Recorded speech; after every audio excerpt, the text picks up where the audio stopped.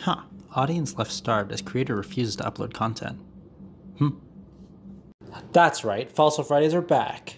For this week I wanted to start with a bit of a brief anatomy lesson. When I was a kid, I always thought that the biggest hole in a dinosaur's skull was where the eye went. Obviously this would lead to some very silly looking reconstructions, so something definitely wasn't right here. This opening, which is usually the largest opening on the skulls of theropods such as Tyrannosaurus, is called the Antorbital Fenestra, or the window before the orbit, the eye socket. As mammals, we don't have an antorbital fenestra, so most of us are unfamiliar with its function. These cavities would contain large chambers called paranasal sinuses, which were used for smelling and for cooling the brain. This was especially important to theropods, which were extremely active predators with high metabolisms. So next time you're at a museum and go, what's that big hole in the middle of that thing's skull?